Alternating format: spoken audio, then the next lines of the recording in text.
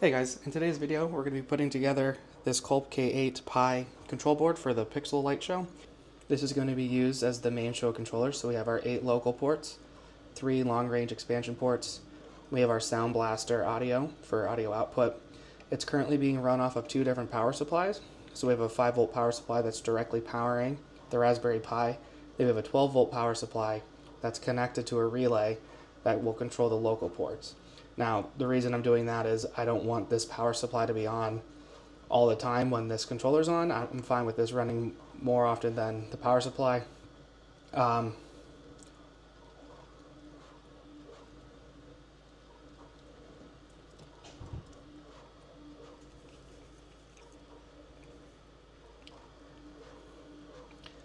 The relay I'm using is a Shelly power monitoring switch, I'm using this Shelly PM power monitoring mini relay to control the main 12-volt power supply.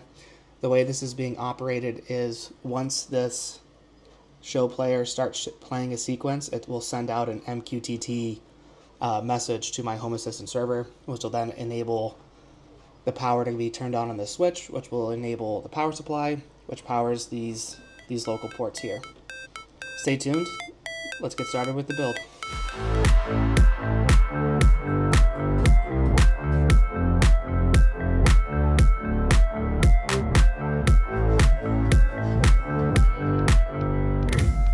Alright, parts list for the build today. We're going to have the main controller be a Raspberry Pi 4 that's going to connect to our Kulp K8 Pixel Cape. I live in Arizona, so it's hot year-round, so we're going to definitely need a cooling fan on that Pi. In addition to the cooling fan, we have a couple different power supplies. The one that's going to control the LEDs is a Meanwhile 12-volt power supply, and we have a 5-volt power supply that's going to be powering the Raspberry Pi. In addition to that, our audio output is going to be done via the sound blaster card. We also will need some glands to pass our X-Connect wires through. These glands are going to help keep things watertight. And then finally, we need a case to house all of the objects into. In this case right here is linked down in the description. I got it from WiredWatts. It was made for a Falcon controller, but in this video you'll see how we will adapt this to fit our needs. Now that we know the parts, let's get started. So like I mentioned in the intro, we have this plate that we got from WiredWatts that's made for another controller. What I've done is adapted it with a 3D printed part that takes the mounting hardware from the Falcon controller and adapts it to the Kulp. For most of the components that we're installing today in the case, I do have them mounted on the adapter plate. I was able to match up the screw holes on all the devices and use standard 2.5 or 3 millimeter screws to be able to tie these all down.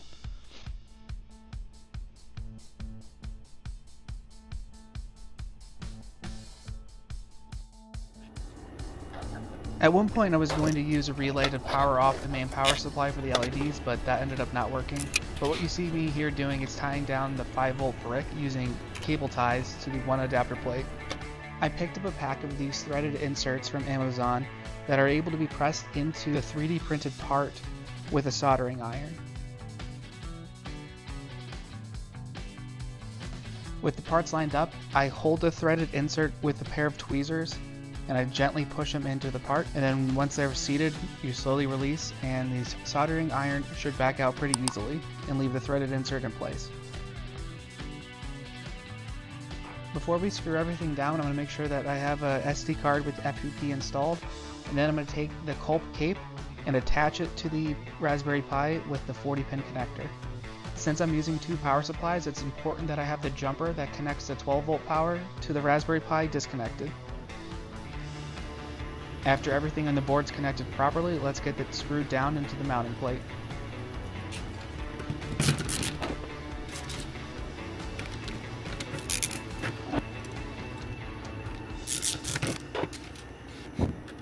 The fan I'm using to cool the Raspberry Pi is powered by a USB, so I'm going to plug in one of the USB ports.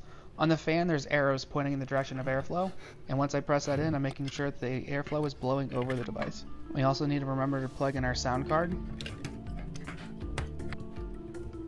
as well as connect the 5-volt power supply to our Raspberry Pi. Now let's work on connecting our power supplies to mains voltage. please be careful whenever you're working with mains voltage, as it can kill you.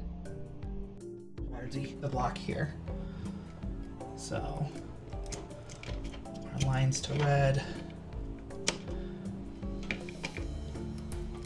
our ground is to yellow, and our neutral is to blue.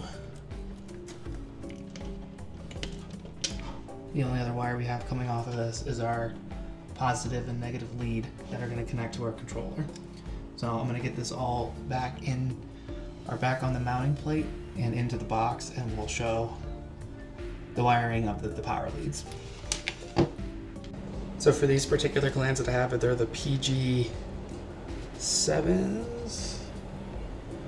I only use a 1/2 inch drill bit to push through on the 8 holes that I need, or 9 holes that I need, and this is the perfect size for these to screw into. So let's get these holes drilled.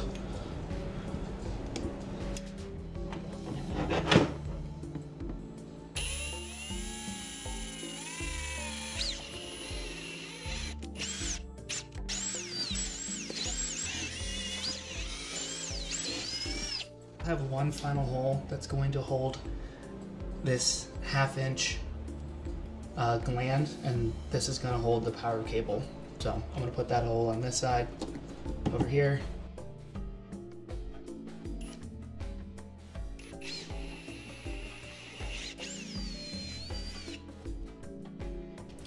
So with that last hole drilled, let's go ahead and get all of our adapters pushed through these holes and tightened down.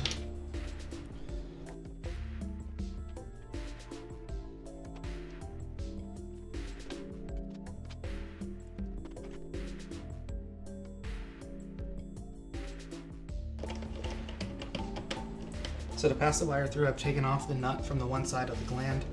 I'm going to pass the power wires through the nut, and then the power wires itself through the pass-through gland. Give that a little bit of help and lightly screw this down. Now I'm going to take our wires and put them in the respective holes of the power distribution block. Make sure they're all the way in there, lock them down, give them a pull, make sure they don't come out. So that was our ground, our neutral. This is our ground.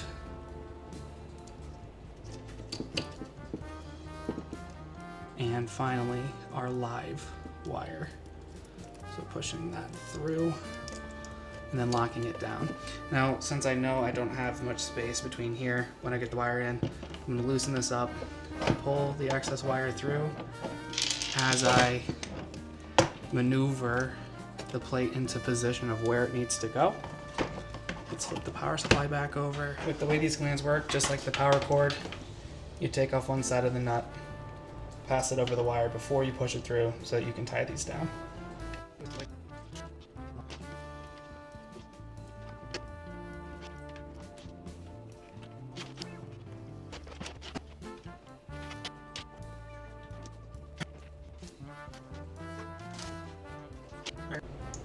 For each of these connectors, if you look on the controller themselves, you can see what you can see the designation between ground, data, and voltage. With those designations in mind, let's get all the wires screwed into these terminals and attach them to the Kulp controller. Going into the controller, the controller ports are port 1, port 2, port 3, port 4, port 5, port 6, port 7, port 8. And that corresponds with how they're coming out of the box here. Okay, now that we have the controller built, let's jump into xLights and show how the setup of the controller itself is handled. So on the left-hand side, under the controller tab, you'll see Add Ethernet. I'm going to click that, and you're going to see a controller setup here that we can go in and edit in this box on the right. So we know this is our Kulp K8-Pi description. Let's say this is the show master, the vendor. Go in here, you know it's a Kulp Lights, and then the model For this particular build, we did the K8-Pi, no expansions. I'm not going to touch any of these. Default port brightness, I'm going to set to 30%. Default port gamma, I'm going to leave at 1. These other options I'm not going to change. The IP address, so after you have set up FPP on the controller itself and get it onto your network, you will be able to find the IP address. We're going to put the IP address of the controller in this box. Mine's 0.0.0.50. I'm going to leave this one blank. Protocol DDP.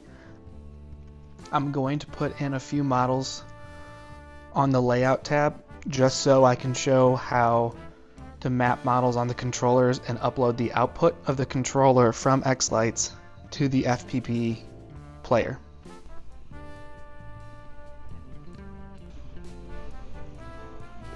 I'm going to import a stocking from Gilbert Engineering, a test line, and I'm just going to copy this test line a few times.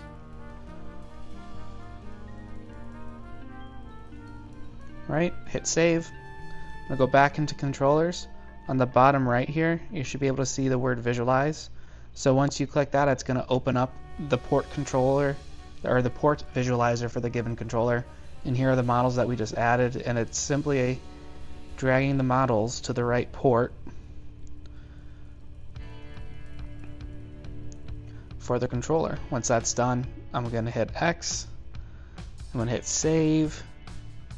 Then after I hit save, I'm going to click open, and this should open the browser to the FPP player device. Now I'm going to switch back to xLights and go upload output.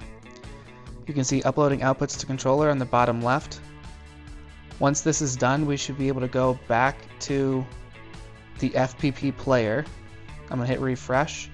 If I go to input and output setup, go to channel outputs, go to the K8-Pi, so this is the controller from Kulp that we have on top of the Pi. You can see all of our models have now been mapped into FPP from xLights. I'm going to go ahead and start a new sequence. I'm just going to do an animation. Here are all of our models. We should be able to drop in effects to each of the models below. Hit render. Now that we've dropped in some effects on the models, I'm going to go ahead and click output. Once we click output to lights, we can hit play, and what we are going to do is verify that the way we set up FPP in xLights and output those connections to the controller is working correctly.